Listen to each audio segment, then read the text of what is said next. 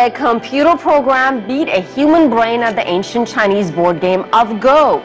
The final score, 4-1, a triumph for artificial intelligence equipped with human intuition. The victory of a program over a human in the ancient board game Go has sparked intrigue and, in some cases, concern.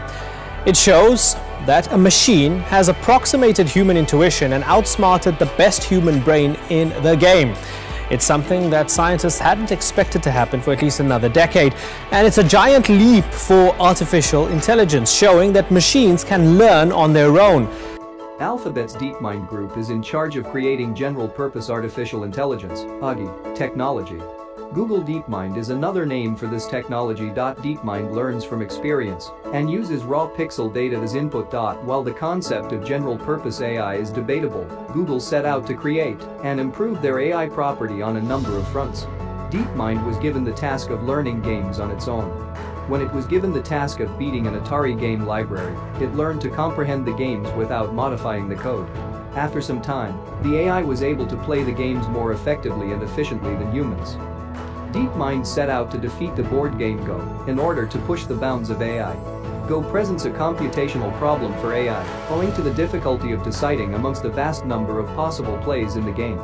DeepMind created a unique project dubbed AlphaGo, which is a computer program that plays the board game. AlphaGo defeated the world's top player in 2017 after a series of supervised learning AI models. In the same year, DeepMind published AlphaGo Zero, a new version of the software that used unsupervised reinforcement learning and regularly outperformed prior versions. DeepMind was founded in 2010 and was purchased by Google in 2014. In 2016, the business said that one of its programs has defeated a human player in Go, one of the most complex games utilized in gaming theory to build deep learning and artificial intelligence paradigms.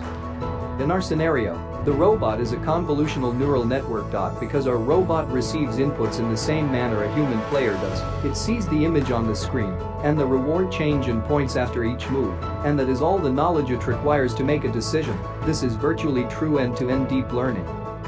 What does the robot produce? Ideally, we want the robot to choose the action that it believes would yield the greatest future benefit. Instead of picking the action directly, we'll have it assign values to each of the 18 joystick actions.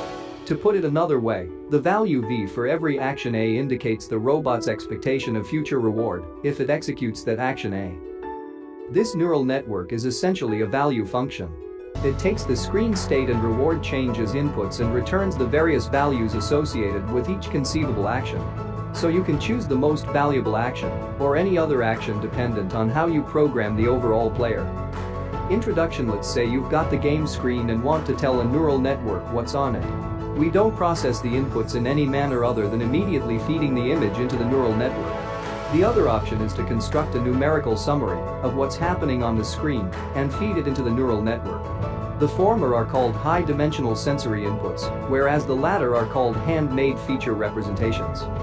Unlike supervised-unsupervised learning, deep learning approaches do not work well with reinforcement learning. The majority of deep learning applications have required large training datasets with precise samples and labels. Alternatively, in unsupervised learning, the target cost function is still quite useful. But there's a catch in real life.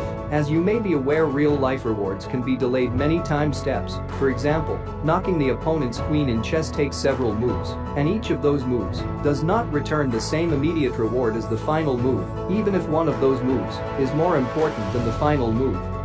The rewards could also be noisy. For example, the points for a specific move are occasionally random and difficult to forecast. Furthermore, in DL, the input samples are usually presumed to be independent to one another. The training data for an image recognition network, for example, will contain a large number of randomly ordered and unrelated images. However, when learning how to play a game, the move strategy frequently depends on not just the present state of the screen, but also previous states and moves. It's not easy to dismiss the possibility of a link. Why is it critical that our training data samples are unrelated to one another? Let's say you have 5 animal photographs and wanted to learn how to categorize them as cat or not cat. Is it true that, if one of those photographs is of a cat, the chances of another image being a cat are increased? No. In a video game, however, one frame of the screen is inextricably linked to the next. And now for the next one. And so on. If a laser beam destroys your spaceship in 10 frames, I'm quite confident the 9th frame is a pretty solid indicator that the 10th frame will be awful.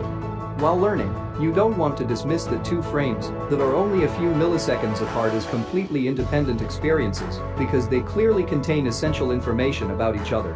They're both part of the same event, a laser beam colliding with your spaceship.